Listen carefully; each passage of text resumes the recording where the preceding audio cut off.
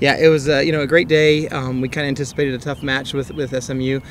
It was great to play them with a full lineup. One of our first times to compete with a full lineup in, gosh, I'd say 4 to 6 weeks.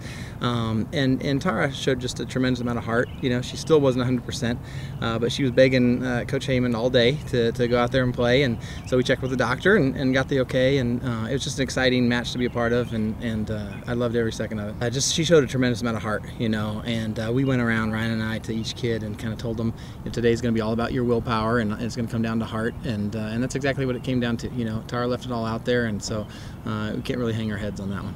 Well, actually, so we beat UAB just a few weeks ago, and then 2 days later we turned around and didn't have our best performance with Tulane.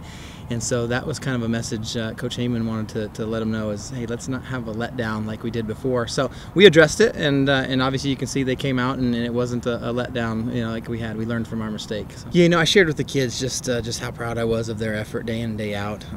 And one of the kids made the comment. She said paid the coaching staff a compliment. She said, "You guys were really patient with us, But I said at the end of the day, it's not about the wins and losses.